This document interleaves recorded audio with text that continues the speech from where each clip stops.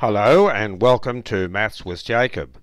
This lesson will focus on Pythagoras Theorem. On the next two slides I provide the lyrics of a rap song about Pythagoras Theorem. Enjoy.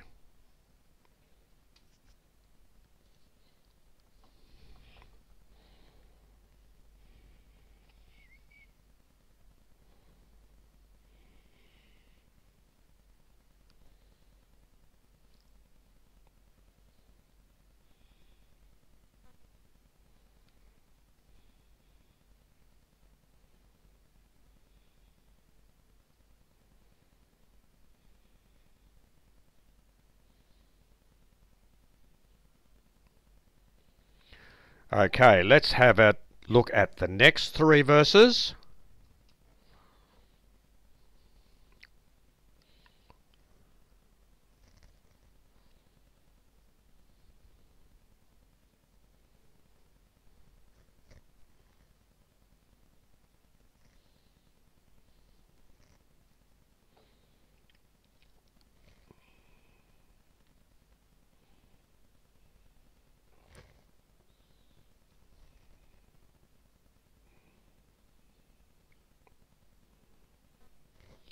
And now let's have a look at the lesson.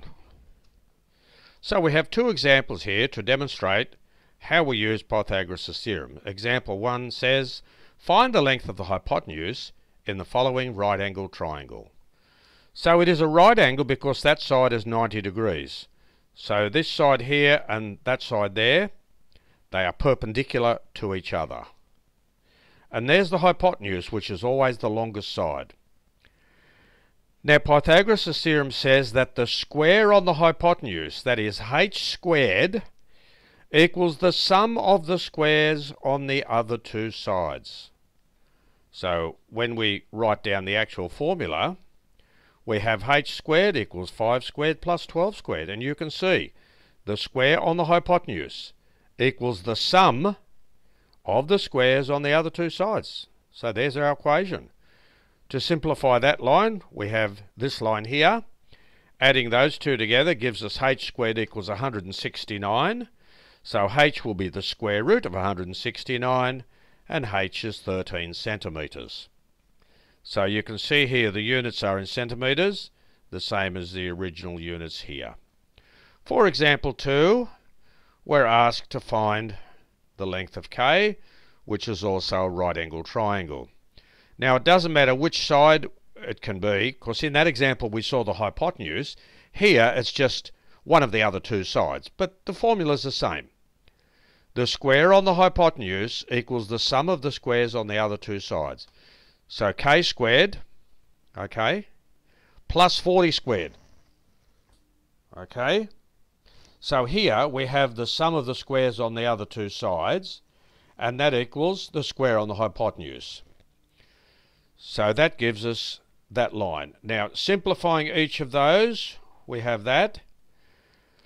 So if we subtract 1600 from both sides, we get k squared equals that. K squared is 81. K is the square root of 81. So k is 9 centimetres.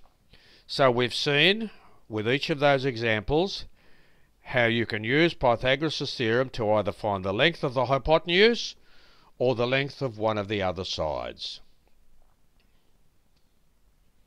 So Maths with Jacob has attempted to integrate mathematics, English and music, and we've attempted to do that by providing a rap song about Pythagoras' theorem.